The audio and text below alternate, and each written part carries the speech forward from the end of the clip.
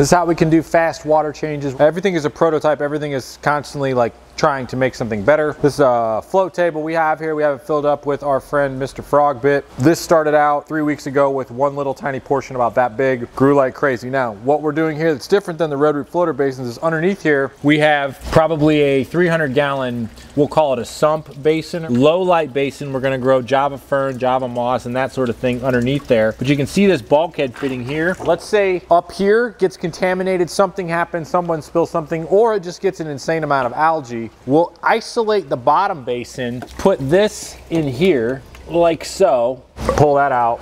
Well, that water is now not going down into the main basin and is cleaning it out.